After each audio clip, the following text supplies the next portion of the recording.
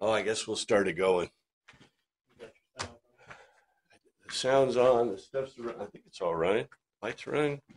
Let's start recording. Okay. Well, we're going to finish up chapter 7. We're still at the Festival of Booths, and Festival of Booths is going to play. I told you way back, we're 70. We're number 70 per session. And I told you way back in session 1, I think, about how the John is described or outlined as the book of signs. It's also outlined as the book of festivals, because both of those characterize the way that the book is set up, which is very interesting. That's why a lot of people say that it's the most Jewish gospel. But as we see, there's something else going on in John that, yeah, it's Jewish. It's got a really strong Jewish sense to it. But at the same time, the audience of John, the gospel, appears to be very Greek and very Roman. So as we're finishing this chapter, you know, here we've had this interaction with the throng, and I've got an outline. I got part of the outline. I gave it to you on the thing. We'll finish the outline next week. But in 49, this is a response of the Pharisees. This mob that knows nothing of the law, there's a curse on them. And let's see what that says in Greek. Well, here's the Greek. We can grab the Greek. Here's the King James. But this people knoweth not the law are cursed.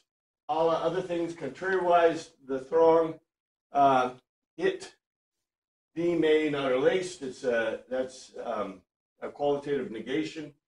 They knowing the law, they not knowing the law, they imprecated, utter a curse, they are. This is what it says, standardized in the English. Contrariwise, the throng, they not knowing the law, they are imprecated, literally, they utter a curse. By their speech, they utter a curse.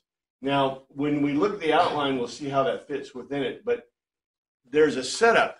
And let's see, I don't think I have the setup for I call it jokes, but I changed it from jokes to telos because they are jokes. They're beautiful jokes in Greek or in the text. And here's one of them. Because remember, if you remember back up a little ways, is it in here now? But if you look at, I think 47 or something, they ask the question, has any of the rulers, has any of the leaders, basically of the Pharisees or Sadducees, priests, have any of them, first of all, the crowd asked the question, when did the rulers know that he was the Christ? That's a very interesting question. But that's what the throng asked. When did the leaders know that he was the Christ? And then later on it says, what leader has been convinced of Jesus? That's a setup. And the telos is here. Nicodemus, who had gone to Jesus earlier and who was one of their own number. You see this? It's a setup. It's a setup in the text. It's just like the setup that we got before. It said, well, how could Jesus come out of Nazareth or out of Galilee, right? But there is an unstated telos because they all know that all the audience of the readers, those who are hearing this, know that Jesus was born in Bethlehem. It was recorded in the other Gospels. They knew the other Gospel accounts. So it's a ba-dum-bum, right? This is a ba-dum-bum.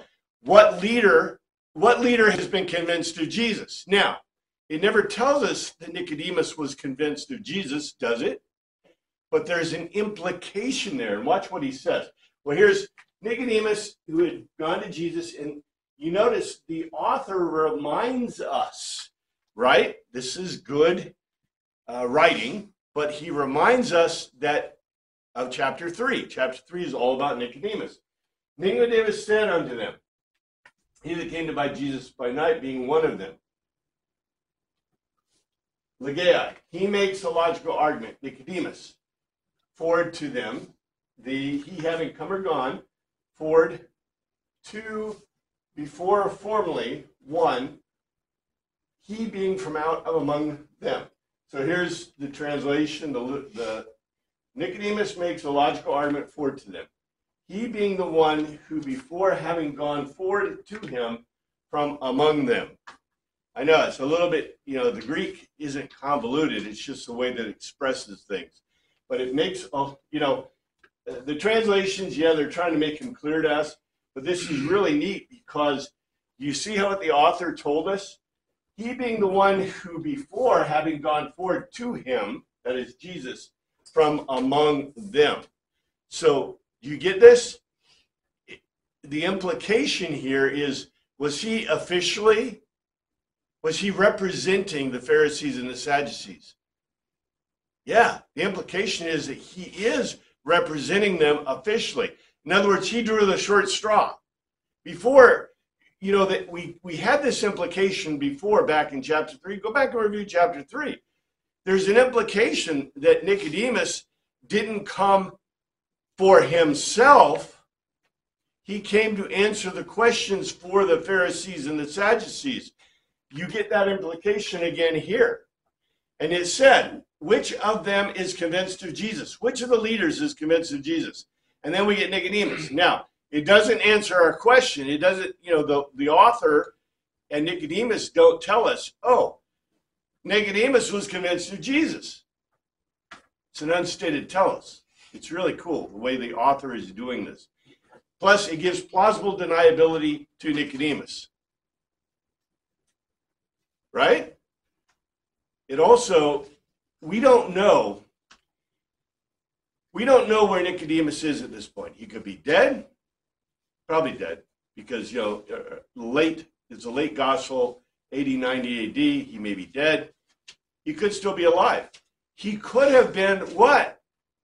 He could have been a great Christian witness to Jesus and to the people, right? They didn't record that, but we don't know.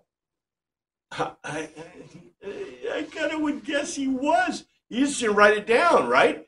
He's just forgotten in time because they didn't record it. But the implication you get is, he had some big thing, just like, who's the other guy? Joseph of Arimathea, right?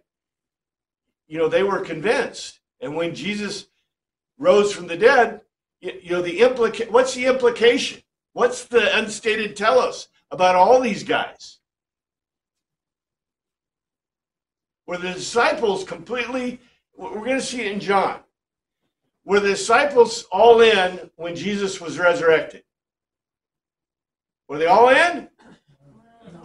They were running in fear. Yeah, they're running in fear. What did it take to get them going? Pentecost. Well, seeing Jesus at Pentecost and getting kind of the rally going, right? But what about the other guys? Nicodemus and Joseph of Arimathea, among others, right? They were all in. Joseph of Arimathea did what? Got him a tomb, got him fixed up, did not recognize that Jesus was going to resurrect, right? But took care of everything. I'm taking care of it, bud. What did Nicodemus do at the end? He helped. He was in on it with Joseph of Arimathea. Were they convinced? Seems like it to me. So what do you expect afterwards? The disciples are like, these guys are all in. How about the woman at the well? We never hear about her again. When she heard about Jesus' resurrection, what do you think she was doing? She was going door to door. I'm just saying, there are unstated things that you can imagine the response of people, right? We never hear about it later. Why? Because it's not recorded. Why wasn't it recorded? Because everybody knew it. Well, everybody knew it, but it also cost too much money to put it down on paper. But you're right. That's my point. Everybody knew it. So when they bring up Nicodemus here, let's just pretend that we're first century people hearing this. We know the Gospels. We know this stuff. We're finally getting the rest of the story. That's what we've been asking for. We've been saying, can somebody tell us the rest of the story? And John said, Well, okay, I'll write another account about Jesus, and I'm writing it for you guys, probably the Greeks and the Romans, right? And then you hear this. Nicodemus makes a logical argument, and then I think what David said is right on. They all know about Nicodemus. He could be dead, he could be alive. But the big thing about him was he was a defender of Christ and was probably really prevalent after Christ's death and resurrection. That's my opinion. So when they hear it, they go, ha ha ha ha, right? How many rulers of the Pharisees and the Sadducees have come to know? Did any of the rulers of the Pharisees and Sadducees, were they convinced of Jesus? Unstated, tell us. Yes, sir. You told us before that a lot of the priests became Christians. What about the rabbis? Luke tells us, Luke says that at the beginning, is it the beginning of Luke or the beginning of Acts? I can't remember because I taught both, but I didn't teach Luke in detail, but I taught Acts in detail. And I think it's in Acts, and it says, first of all, Luke, I got it, I may not have it right, but Theodulus, lover of God in Greek, that was the name of the high priest during the time of Luke, would have been writing Luke. That book is written to him, who was a priest. And I think in Acts, I believe it's Acts, says specifically, many priests came to know Christ or were, convinced of Christ. Yes. So what about the Pharisees? What about the rabbis? I think lots of the rabbis, especially after the resurrection of Christ, a huge number of the rabbis came to be convinced about Jesus. They get a bad story, right? They get a bad shift because the Pharisees and the Sadducees are the bad guys. You got to have a bad guy's story, and we never hear the rest of the story, so to speak. Where's Paul Harvey? We need Paul Harvey. The rest of the story, but the rest of the story, I think, is these people could not have experienced this and not been great. Example. What happened to Paul? What happened to Paul? Saul? Right? Remember what happened to him? Okay, so he's one of those not convinced. He saw Jesus die on the cross. He had to, right? He had to be there. He was the disciple. He was the learner, the Messiah of the Rabboni of Rabbonis, the Rabbi of Rabbis. He was one of 4 of the rabbis, Pharisees that were part of the Sanhedrin. Okay, let's think about this. There were 4 rabbis on the Sanhedrin.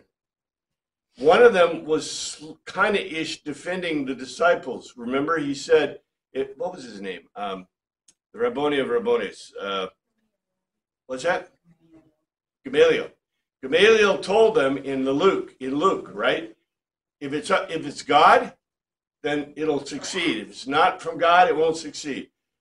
I'm not sure where he ended up at the end, but his disciple was Saul. And Paul was converted on the road to Emmaus, or road to Damascus, right? And there's 4. So what can you gather from this? 1 out of 4, so 1/4 of the Pharisees, rabbis, logically were convinced of Christ. Okay? Yeah, of course, it's kind of forced conviction, whatever, but still, if you're trying to infer, data, that's the best I got. We do know that many of the priests came, and the priests are not, we talked about this before, right? The priests are not into the Torah. They're not into the books, into the Torah, the Tanakh, the Talmud, the Mishnah. The guys who are the rabbis. The rabbis are the teachers. And so who would you logically and reasonably expect to be convinced of Christ? the rabbis. But yet we get a record that says the priests came to be convinced. Okay, you see where this is going?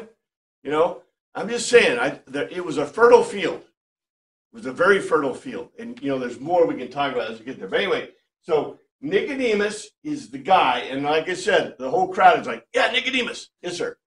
After the resurrection, the Sanhedrin bribed the Roman guards, to say that the disciples had come and stolen the body. Mm-hmm. And they said, we'll take care of you, don't worry. So that was their first reaction after the resurrection. But then, if they were convinced otherwise, that he was not the Christ, wouldn't there have been further efforts to dissuade people from converting to Christianity? They did. And we know they did. As a matter of fact, I've mentioned it before. Talmudic sources tell us that, you know, a lot of the Talmudic sources come out years later. Of course, the Talmud was not written down until about 100 AD. So, yes, you'd expect maybe 100 years later to see it represented in the writing. But, you know, they made up the name of the supposed legionnaire that raped Mary.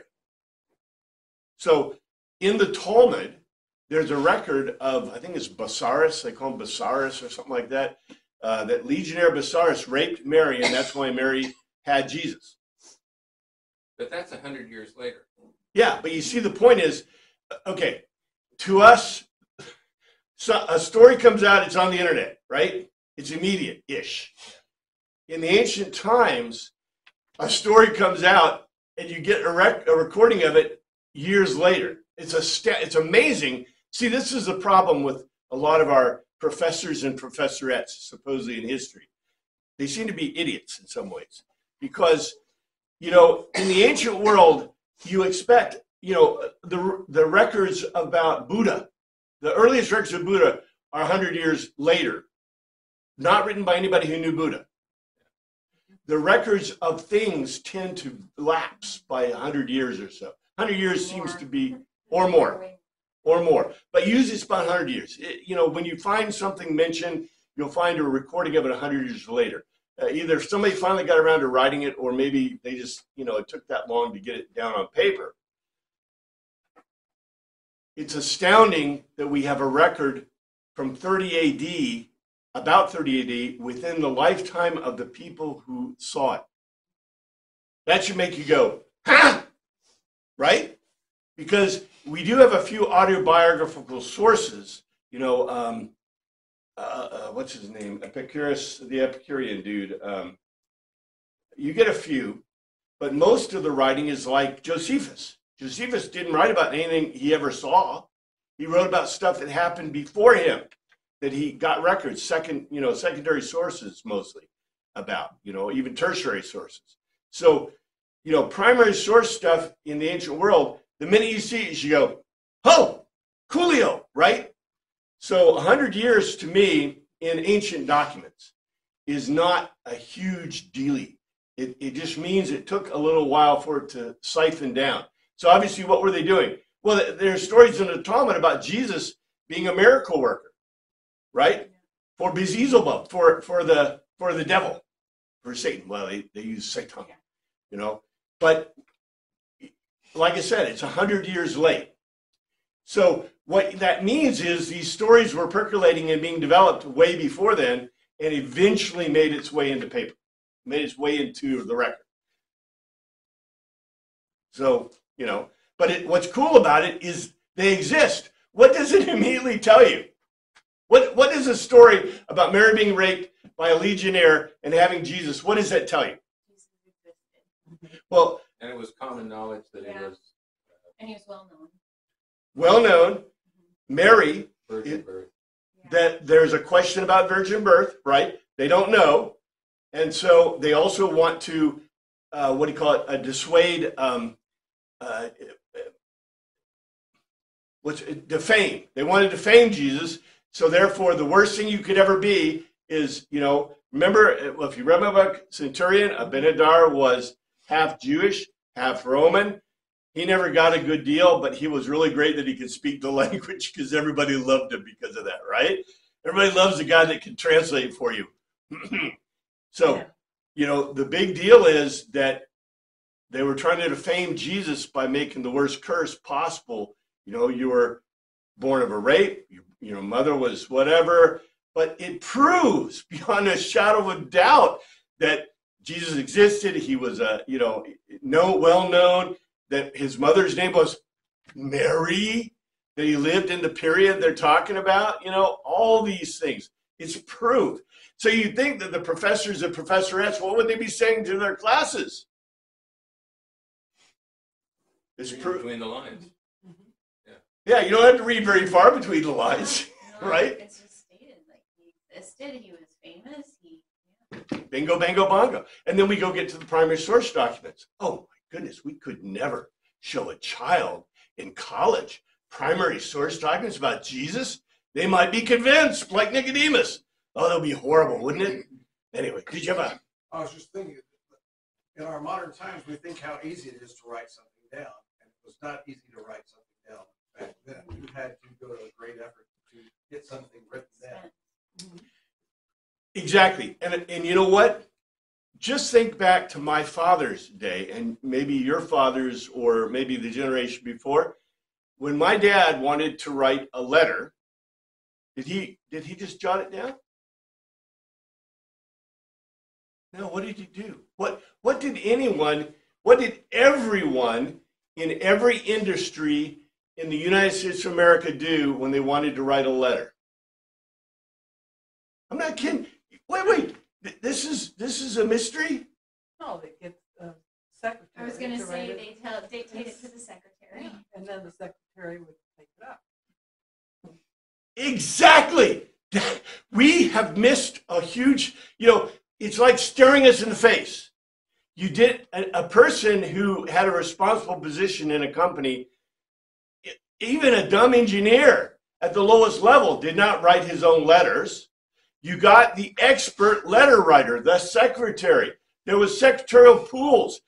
There were rooms bigger than this building full of secretaries with typewriters, and their job was to produce documentation and letters. You'd call out one of these people, usually a woman, because they were trained in writing. They were trained in letters. They were trained in typing. They had all the skills. They came into your office, and did they write it down in longhand? What did they write? Short. Shorthand. They wrote in speedball shorthand. They knew, and you would dictate, and they would, and then they would take the letter and go to their typewriter. Would they put your exact words down? Yeah, not necessarily. They would finesse it. Yeah. They would finesse it. They would take, and my mother could do this. My mother was trained as a secretary. She could write the most beautiful letters. She put all the right words in, all the things that would make people happy, right? Because, well, if you want to make a person mad, you would tell the secretary, I want a really mean letter to this guy. And she was supposed to write a mean letter, right? But generally, you wanted to make people happy. So she'd say, I want to write a very, good letter to our, about something. And they would produce the letters. Well, what you said is right. In the ancient world, okay, who did you get? The Libreus, trained to writing, brought all his materials and his typewriter. No, he didn't have a typewriter. He just brought his stuff. And you would dictate, and he would write it down, and then he would go home and put it into the most perfect Greek he could, bring it back for your approval, 3 copies, they're off. So yeah, and we're talking $10,000 to $20,000 per letter, and a book slave, unless you supplied your own recorder, translator, carrier, right? Or you carry it yourself. That's the way the world works. You have a comment? Or? It occurs to me too that there's a step 2 to the process to dissuading people, and that's and if we're looking at what the Pharisees did then and what the professors and professorettes are doing now. Step 1 is misinform, lie about it, hide the truth, so on. But then for the people that are convinced, harassment. Because they were going after them, flogging them, arresting them, all sorts of persecution. Metaphorically, the same thing today. Cancel, kicked out of academic programs and stuff like that. Yeah. Harass. Unfortunately, what does harassment do? Actually grows the church. It grows the church. Martyrdom grows the church. So we're living in Gomorrah. Guess what? You're going to see more and more pain and suffering because, by the way, the Soviets purged the church in 1925, basically murdered and tortured and imprisoned millions of Russians in the church. Almost every pastor, every nun, every priest were imprisoned and tortured by the NKVD under Stalin's orders. It's their records say that for every martyr, they gained 5 new Christians. You saw the greatest burst of the Orthodox Church in Russia due to Stalin's purges. And Stalin realized that in 1941 and basically gave the church back some of their rights, let them out of prison, and in 1943 made the church an official part of the state because he was State control always does things in. Yep, but at least he gave back, the convents, the churches, everything. But he had created a monster that he later tried to control. It still didn't work because the Orthodox Church is really has great strength in Russia, even today. We don't get many reports because nobody's reporting on church stuff anyway. But, so, does our law condemn, here's Nicodemus to say this, does our law condemn a man without first hearing him to find out what he's been doing? All right, that's pretty nice, pretty straightforward. Here's the King James. Does our law judge any man before it hear him and know what he doeth? Okay, and here's the Greek. Qualified negation may not at least the law, the Torah, hemonovas, it distinguishes. There's not really a word for judgment the way that we translate it. The man-faced man, in case that, again, another qualified negation, it is heard first from of him, and he comes to know what he makes or does. So here's the translation. Our law, Torah, does not distinguish the man if it is not firstly heard from him, and he comes to know what he has done. Very different than the statements in our translators. In other words, first of all, you have to hear from him. In other words, you must confront him and must ask him, what is your side of the story? Remember, what's required under Jewish law? You have to have how many witnesses? Two or 3, right? At least 2 witnesses that agree. It can't be 2 disagreeing witnesses. In our law, you need 1 witness who doesn't even remember what happened 20 years ago, but they make it up. It's really cool. You can prosecute people and take money from them and property. I think God would be really upset with that. You have to have other things that have lots of witnesses. We can just toss them out. Yeah. Isn't that funny? Lots of witnesses. Not even the paper doesn't even mention it. Amazing how that happens. So you have to first hear his side of the story. Firstly, heard from him. That's what the law says.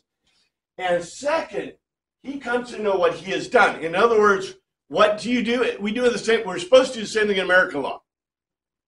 He must be confronted by his accusers, right? And the accusers state what he did that is wrong. That's the way it works. So in our country, you have to be, you can't just have, in the Stalin and Nazi eras, right? All the communist socialists, this is the way it all works with international socialists and national socialists. So do you have to be confronted by the witness? No. It's just like Child Protective Services, right? Yeah. An anonymous call to, their children aren't going to the government-controlled schools. I see them outside every day. That is illegal, by the way, under our Constitution. They have to confront you with a witness. That's by law. But they do that all the time. That's the Soviet method. That's the way it works in Nazi Germany. That's the way it works in the Soviet. So, okay, hate to get into modern political subjects, but You notice that they are not giving the reasons for the prosecution of Mr. Trump by that Bragg guy, right? He won't even tell them what is the thing. Now, whether you like it or not, I got a real problem with them messing with our law and not confronting people appropriately, because this is God's law, right?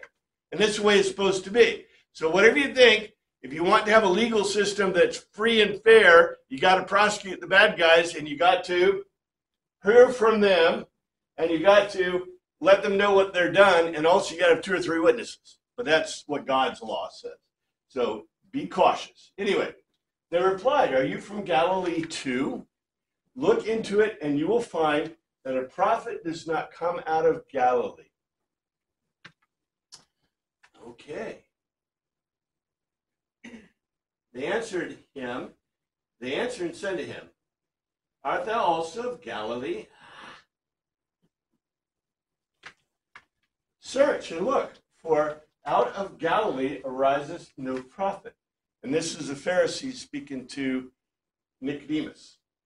They concluded for themselves, and they said to him, this is a qualified negation, "And you from out among of the Galileans, you are, if you search diligently, and you look, that are because from out among the Galileans, a foreteller, no or not, stands up in the marketplace." I love this word. We've seen this word before. This is the word egeria eknekros, right? To stand up in the marketplace from death. It's a word that's used because there is no word for resurrection. So this word's used. There's this word and another one, egeria. They're very similar words, but this is that word. So there's the writer is giving us a foretelling with the use of language, and it's beautiful. It's really good writer. They concluded for themselves, they said to him, "And you are not out among from the Galilee. You search diligently, and you look at that from among the Galilee, a foreteller stands not up in the marketplace."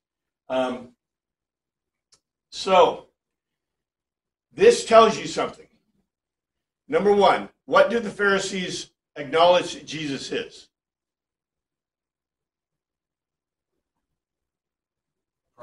Yeah, he's a foreteller. They're saying he's not because they think they don't remember or don't know that he was born in Bethlehem. So they're saying he's from Galilee, therefore he's not one. No. They're saying, what are the people saying? He is the Christ. And the Christ is the one who's the son of David, who comes from Bethlehem. But by saying that a foreteller doesn't come out of Galilee, they're saying that the implication is that he is a foreteller, but he can't be the Christ. You see this? It's a really interesting. And yeah, is this complicated? This is a little bit complicated, but it's really cool because what they're telling you, like I said, is they are from their own words saying, look, a foreteller doesn't come out of Galilee. So therefore, he's got to be a foreteller. So, very interesting, right? In other words, okay, whether they're saying he's directly a foreteller or not, what are they saying? He is looking like to them to be a prophet, right? He's convinced the people are split. Is he the Christ? Is he the foreteller? Who is he? You notice they're not talking about Elijah anymore, right? It's kind of interesting. There's a lot going on here. And I think, I told you before, in English, we see a lot of this euphemistically. The Greeks see it as a concrete statements, as statements that are concrete, that are implied telos. In other words, that they're not telling you the answer.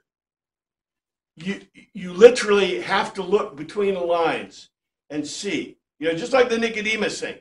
Have any of the rulers believed in Jesus or trusted in Jesus, convinced of Jesus? And they bring up Nicodemus, right? And then can the Christ come from Galilee? Well, no, he's not from Galilee. Yeah, yeah. They're actually proving, I mean, they're shooting themselves in the foot and they don't know it. Well, the other one too is, and we'll see it, and I've got it in the notes because it hits it right away. They say, well, he's got a demon, right? Who do you think is trying to kill you? The demon has convinced you that someone is trying to kill you. And what does it say at the very beginning? The Pharisees were trying to kill him, which implies that who has a demon? The Pharisees. These are wonderful comedic relief. If you don't want to call them jokes, that's okay. They're unstated telos. They're comedic relief that the readers of this, the hearers of this at the time, would just be like chuckling, right? We miss it, you know. Well, of course, you can't laugh at the Gospels. You can't laugh even if there's something funny, right? There is funny stuff all through John. We're going to see even more funny stuff. You know, John is full of these really, really neat things. Just like it says this. Just like they use this word, Egeritai, he stands up in the marketplace, right? There are other words he could have chosen, the writer could have chosen. Now, it says that they said this. So the implication is he is quoting what they said, right? So somehow he knew what they were saying. He was listening. This is not closed door kind of thing, right? They're probably in the temple. They're hearing it. But what's really interesting is the implication is they really said this. But you notice the word choice, right? If they said this, what are they doing? They're making a foretelling, right? They're making a foretelling what? Of the resurrection. Because that's the exact words used in the resurrection point. They could have used other words. We're going to see this over and over again. Now, and I think John is recording history, okay? I think this is recording history. That's what my second mission book was all about, is it the record of history in the Socratic dialogues, or is it just, you know, a made-up dialogue, right? I think this is not made up. I think John is recording it exactly. But look at the words that are chosen, right? I think he actually recorded real words, but if you take the other standpoint, that John chose these words specifically, right? We call that beautiful writing. We call that classical literature. That's the way you write great literature. You give foretellings. And here's a point. We're gonna have to remind you this for the next at least one or two sessions. The earliest manuscripts and other ancient witnesses do not have John 7:53 through 8:11. A few manuscripts include these verses wholly or in part after John 7:36 and John 21:25. Some of them are found in Luke 21:38 or Luke 24:53. You know what this section is up? The next section, we won't hit it right away, but the beginning of chapter 8 is the woman caught in adultery. And that is probably not. We will look at it. We'll go through it, and I'll show you how it doesn't fit. But it is not found in the ancient witnesses. It's found in later witnesses. We believe that it's a Gnostic ad. And when you see it, you're going to say, how do we know it's a Gnostic ad? Gnosticism. Gnosticism, when you look at the Hammurabi, is it the Hammurabi text? No, what's the text? There's, I should remember this. There's the Dead Sea Scrolls, and then I think it's the Hammurabi text. I've got a copy of it. It's the documents from about the 1st century that are found. Whenever you find texts of the New Testament documents, the confirmed New Testament documents, the ones that we have generally in our New Testament, you never find them mixed with Gnostic texts. What's Gnostic texts? The Gospel of Thomas, the Gospel of Judas, there's Mary's texts. There's a lot of them. If you haven't read them, read them. They're really fun to read. They're really interesting. They do more to prove the fact of existence of Christ. But some documents are Gnostic. What's Gnostic? we're at the end, I guess. Gnostic. Okay. So I have animism, right? Animism is the first religions start with animism. Animism is that spirits make things happen, like running water, burning wood, life, trees, plants, animals have a spirit in them. The spirit is what makes them work. That's what makes you work. You have a spirit in you. That's animism. Everything's filled with spirits. It's like Shintoism in Japanese culture. When you develop writing, when you develop literacy, you go from animism to pantheonic paganism. Why? Because suddenly there are things you can't explain with animism that you can only explain when you have words. The word love cannot exist without a written word. It can't exist. Words for emotions can't exist. You know, what kind of words can I only have under non-literate societies? I can have action words, like verbs that I can see or express, and I can have nouns. The problem with the words, though, is can I have archetypes of things? Oh, I'm getting really complicated. It gets complicated. Archetypes of things. Can I have a chair as an archetype without a written language? No. Look at all the different chairs in this room. If I say the word chair, what chair do I mean?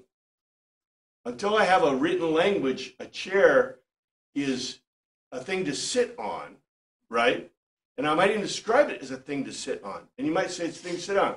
What we found in tribes of people that come from non-literate cultures, if you say, let's say you say a bear, and they don't use a bear. There's no a bear. There are only the bear.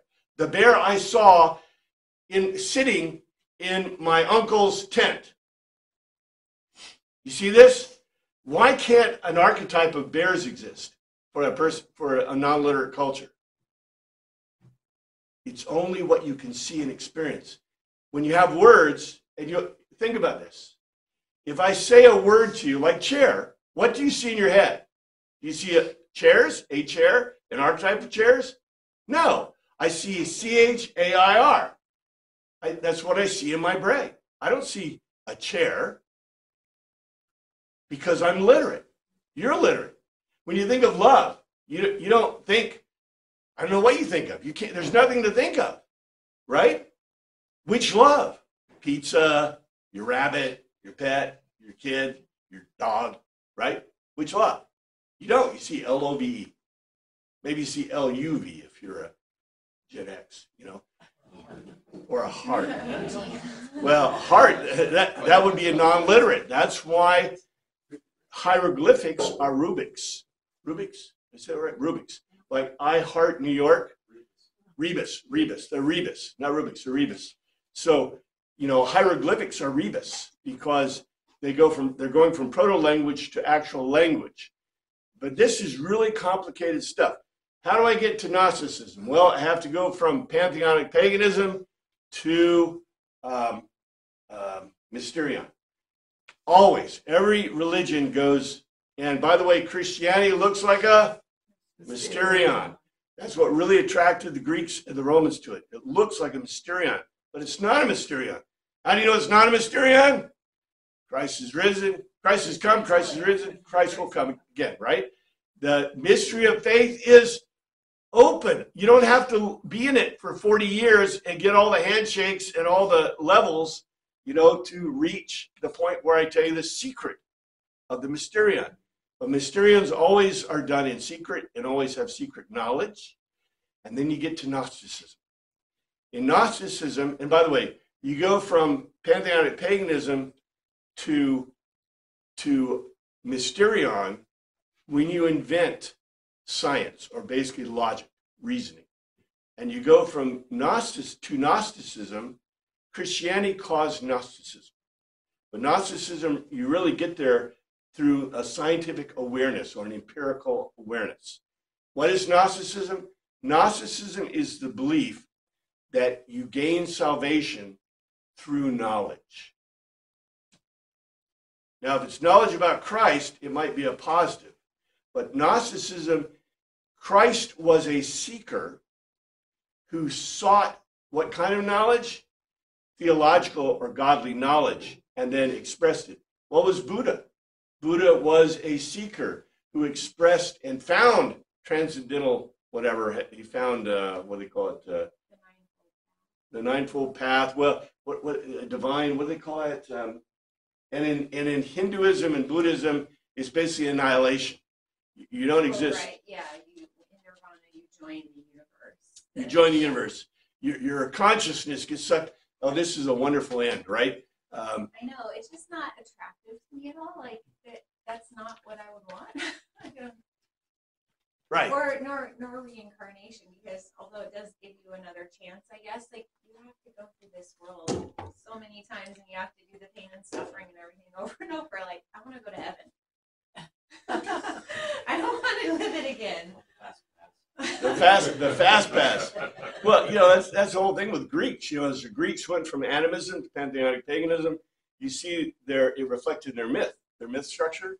So they started with animism, and we're with pantheonic paganism. Where'd you go? To Hades. Everybody went to Hades. But then some people went to the Elysian Fields, and if you didn't quite make it to the Elysian Fields, if you waited 1,000 years later on, then you might make it to the Elysian Fields. And then as they got, introduced to Hindu, they began a reincarnation thing. So even if you went to the Elysian Fields, you would be reincarnated. You went through levels of hell, Hades, until you went to Elysian Fields, and then you got reincarnated and got a second chance at what? Yeah. Going back? And then you dive in and start over. I don't. Oh, yeah, this doesn't sound happy. And then you can have annihilation if you have nirvana, right? Oh, what a wonderful. That sounds attractive. Yes, sir. So, Judaism, Hebrews, didn't go through any of They did, though. You look in the Old Testament, they started with animism. And, when we have the written word, or the written documents we have, really are Moses writing about the previous stuff that happened with Abraham. And Abraham came from a culture that was where they had a moon goddess. And it says that God called him out, right? The God called him out of the worship of his thing. So they had pantheonic paganism, which means they were literate to some degree, right? And that he said, you are my God, or I am your God, right? And so we see the animism, we see pantheonic paganism, and then we see what? God, Jehovah, calling them out to him, right? So the implication is there are other gods. And the thing about Judaism is Judaism looks like what? Mysterion. Yeah, it has a mikvah. Yeah. As a matter of fact, there's even more. This is, of course, I don't intend to waste any time or go down rabbit holes, but, this is really important stuff. Because in my book, Egypt, I talk about this. The thing is that when the Hebrews left Egypt, now depending on which professors and professorettes and historians you talk to, it looks like Tutankhamun was enacted by the next pharaoh. What was Tutankhamun? The one God, right?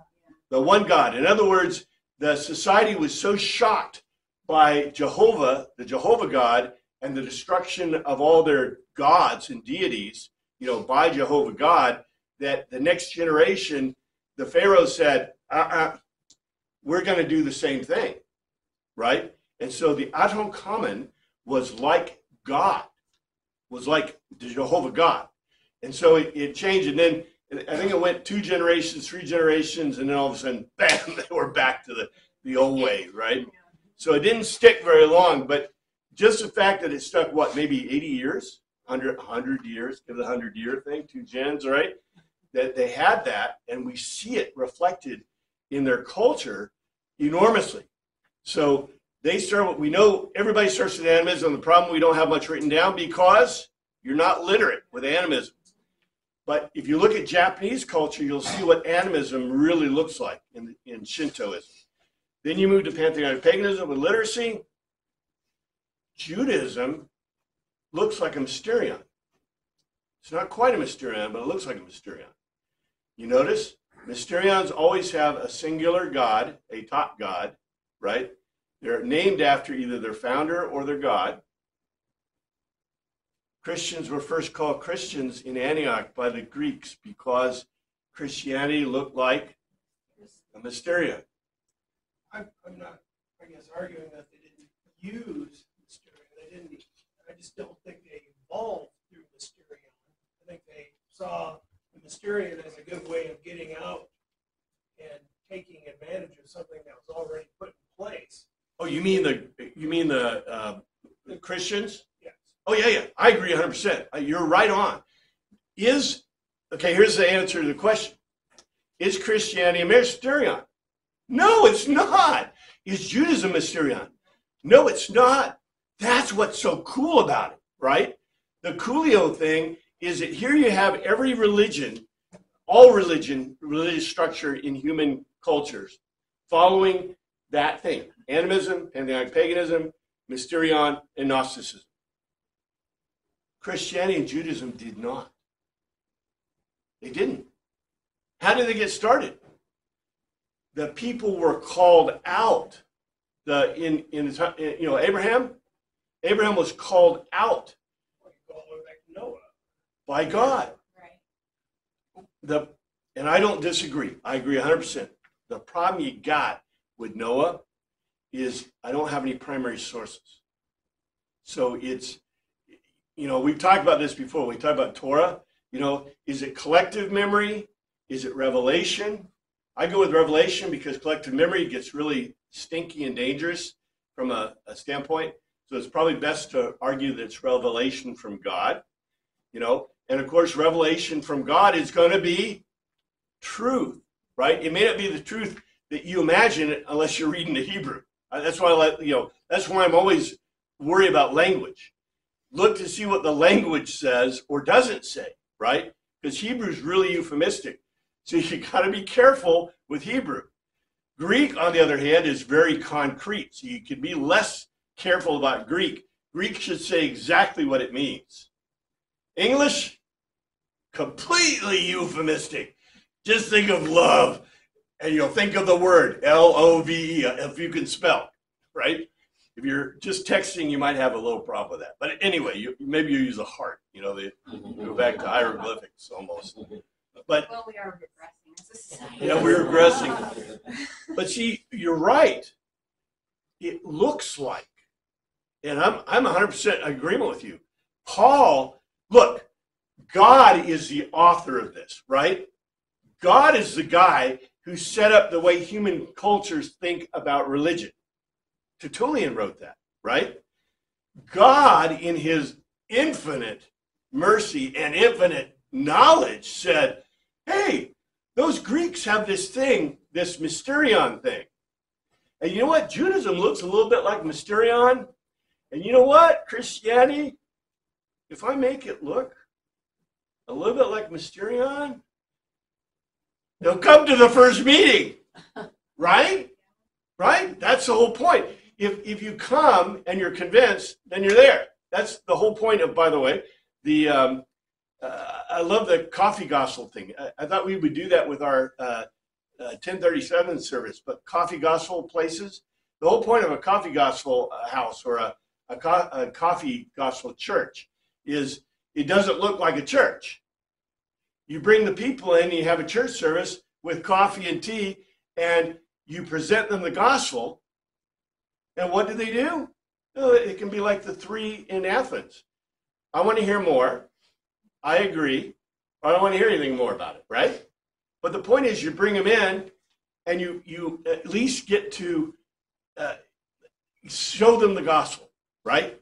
And so I think God is so smart. God is like, hey, You know, this looks like a mysterion, so we're going to have special signs.